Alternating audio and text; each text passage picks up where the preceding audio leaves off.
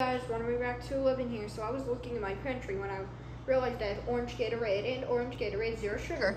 So that's why I decided to do a little comparison. I'm gonna bring my phone around. Nope, I can't do that, but I'll hold it up with something else, I guess.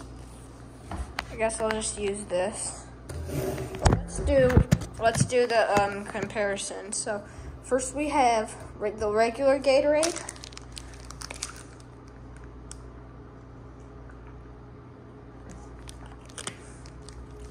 I've had this so many times.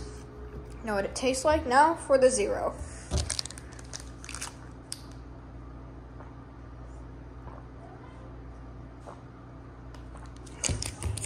Okay, that is a lot different. I prefer anyone with you, but Gatorade zero sugar, I heard they put, stuff that's a little more unhealthier than sugar in there. So I don't know why zero sugar would be invented, but still tastes good just like that, but they have a way different taste. So that's a comparison.